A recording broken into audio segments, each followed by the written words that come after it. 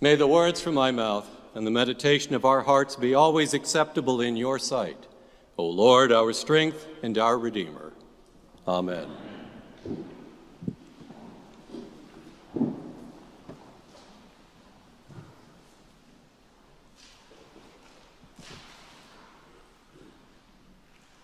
Jesus said, "I am the good shepherd." Good morning. While I was in graduate school in the seminary, working on my Master of Divinity degree and preparing to become a priest, I had decided that I would reward myself with a special treat once I had successfully graduated. Now, of course, be assured, I was excited about being ordained. I was looking forward to celebrating my first Mass, to celebrating first baptisms, my first assignment as a parish priest. Rest assured, I was thinking of all of that. But I also had this one extra little goal. I wanted to learn to fly a plane.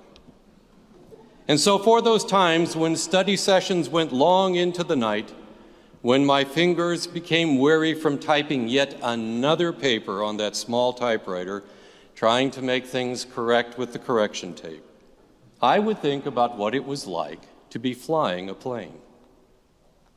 And after graduating, being ordained, and settled into the life of a new parish priest, I had the chance to pursue that goal of learning to fly.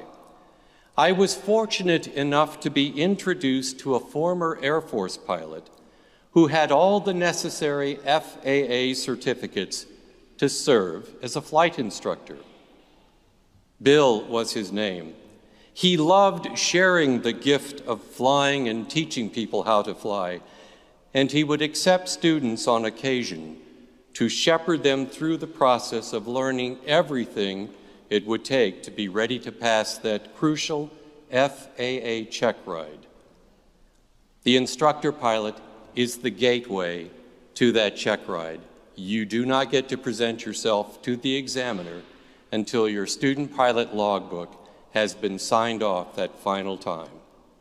And Bill did all this free of charge because it was his way of giving back to the community, of giving thanks for all of the blessings in his life, and it was his way of bringing new pilots into the fold. And over the many months of instruction, he would sit in the co-pilot seat next to me and calmly talk me through all of the flight maneuvers I needed to know, and how to navigate by following the terrain and comparing it on a map, and what to do in various situations, and most importantly, what to do in an emergency. And he would do this every time we flew together. There would be times when he would suddenly say, "You've just lost your engine. Where are we going to land?" He would say, "You've just lost this instrument. How will you compensate?" And over time, we built that bond, that very close bond of mentor and student, and I grew to welcome and to place my trust in his insight and wisdoms. If Bill said it was to be, that was good enough. And when the final day of instruction arrived, he signed my student pilot's logbook for the last time, smiled at me, and told me I was ready to go take the exam and that I would do just fine. And I did take the exam and got my private pilot's license, and we both went on our separate paths again. And I enjoyed flying whenever I could in the midst of my busy parish life and duties. And there was one day when shortly after takeoff, when I thought I was going to be enjoying a nice flight that afternoon, I quickly realized something was going very wrong with the plane, and that I would probably be faced with what we referred to as an off-field forced landing, and that it would be in a matter of minutes. And all I had ahead of me was a river. It was time for all of Bill's training and remembering the golden rules of aviate. The first thing you always have to do is fly the plane. It's not like a car where you can pull over to the side of the road and get out and take a look. Navigate. Our planes have to move forward to fly, so where are you going to go? And if you have the aviate and the navigate portion down and under control, then and only then do you communicate. Do you tell someone what is going on? I had a decision to make that morning. I had to make it soon, and only I could make the decision. No one was going to make it for me. The gospel passage this morning is actually part of a larger passage. It's our Lord instructing his disciples on how much he cares for his followers and how he is the true leader they have been promised by God. Jesus used the parable of a shepherd to teach them his role as the one who had been chosen to lead and care for the people of God. The problem was that his followers did not catch the meaning of the parable, even though they lived in a time and a place where such a parable should have made a lot of sense, perhaps even more so than for all of us gathered here today. In the time of this parable taught by Jesus, the sheepfold would probably have been a yard outside of a house, or perhaps a nearby meadow, where the sheep would have been housed for the night. The area would normally be enclosed by a low fence made of stone, and there would only be a single entrance, a gate to the enclosure. And since the fence was low, it would be easy for someone, a thief, to climb over and steal the sheep at night while no one was looking. A thief would not be able to go through the entrance, the gate, because there would have been someone, perhaps a hired hand, serving in the role of the gatekeeper, standing watch by the entrance. Only the shepherd had the right to enter the sheepfold unchallenged, unquestioned, for he was responsible for the sheep. Anyone else would expect to be challenged and refused entrance, for they would have no business being there unless directed by the shepherd.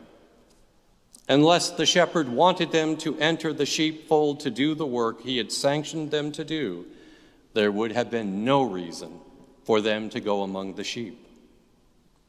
Hence, a thief, knowing that the shepherd would not approve of the thief's presence, had to sneak into the sheepfold, trying to stealthily climb over the wall undetected, and to steal the sheep back over that wall in the same manner. And a hired hand, who has no real connection to the flock, would no doubt think only of himself and his safety, and run away at the sight of a menacing wolf or of a pack of wolves. Since the disciples did not grasp the meaning of the parable, Jesus had to make it clear to them that he was talking about himself when he described the gate. Jesus also used another term in the gospel account of John when he spoke of himself as the way to the Father in heaven. As the gate, Jesus is the only true passage for the people of God to the pasture of the kingdom of heaven. And only those who would minister to the flock, who were sent by God, would be permitted to teach and to work among the flock. Jesus was pointing out, no doubt, the Pharisees and those who falsely claimed to be the Messiah as the thieves and wolves to be kept out of the sheepfold and away from the sheep. They were not the right ones to claim effective leadership of the people and were not properly equipped to lead them to the pasture where they would be able to eat and drink to sustain their lives. Anyone who would follow them would be lost, while all who follow Jesus will have eternal life. And if we accept Jesus as the gate through which we will find our pasture, and we elect to follow his leadership, then we heard in the first letter from John this morning an admonishment to love others through truth and action, to love one another as Jesus has commanded us. Jesus set the supreme example by praying for the forgiveness of the people who crucified him. He suffered abuse, humiliation, and death on a cross at the end of his public ministry as a result of his dedication to his heavenly Father and his love for his flock. He chose to accept the fate that awaited him and showed only compassion and love to those who tormented him. As the Good Shepherd, he chose to do everything necessary for the salvation and the well-being of his flock, and for those individuals who will be added to the flock as time goes on. He is our gateway, our safe passage home, and we need to follow the examples he set for us regarding our treatment of others. Back in the plane that afternoon, once I had assessed the situation, I had gone through all of the quick checks and things that we were taught to do when we learned to fly, and had made my decision of what to do. I made a radio call to the control tower to tell them my situation and the decision I had made. And there was no discussion, no point and counterpoint. It was my decision. I had to make it. And the controllers on the tower told me that I was cleared to do whatever I needed to do. And I had realized that even though there was a problem with the plane, I had just enough altitude and airspeed that I could safely abort to the crosswind runway at the airport. And so I started to execute my plan of action. And the moment I started, I felt a sense of quiet and of confidence. I had been trained repeatedly to handle a situation just like this. And as I carried out each step, it was as if I could hear the voice of my instructor pilot talking me through the setup and the landing.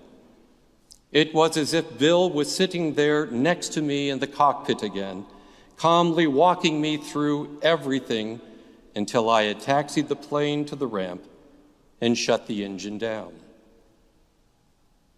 Later that evening, I called my father, who is also a former Air Force pilot himself, and described what had happened and how strange it seemed that I could hear Bill's voice talking me through every step.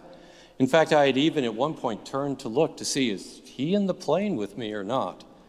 I could just remember everything I was being taught. And my father said he had had a similar experience during his flying career. And we agreed that it is a sign of more than just a great instructor pilot. It's more like a personal shepherd to the sky, someone who truly cares for the student pilot and does everything they can for them to help them to be safe. What I had experienced while returning safely to the ground was the effectiveness of Bill's training to me, constantly going over the procedures, describing what to do, building that muscle memory that created the effect of seeming like he was sitting right there with me in the cockpit that afternoon. But he wasn't. What the disciples experienced after the resurrection of Jesus was not mere muscle memory playing back during their encounters. It was not just remembering what he had said. They had in fact experienced the true risen Lord. Mary Magdalene had been the first person to be in the presence of the risen Lord and had spoken to him. And she recognized him as soon as she heard him say her name. Just the one word from him was all she needed. She heard her shepherd's voice, and she knew it was truly him. On the road to Emmaus that evening, the two disciples had walked and talked with Jesus while not recognizing him, and then said to themselves after recognizing him in the breaking of the bread at their meal, "Were not our hearts burning within us while he was talking to us on the road?" Jesus appeared twice to the disciples locked in the upper room and gave them examples to prove it was really him, and assured them that they need not be afraid. And a third time he appeared to them on the shore of the Sea of Tiberias and invited them to come ashore and to eat the meal he had prepared for them. He was still present to them, still caring for them. And the same is true for us today. Jesus assured us that when 2 or 3 are gathered in his name, he is there among them. And I see many more than just 2 or 3 gathered here this morning. He is here with us today. He is here with us every day. Our shepherd still cares for us, is still present to us, and watches over us always. We just need to listen to his voice and follow in his way. Amen.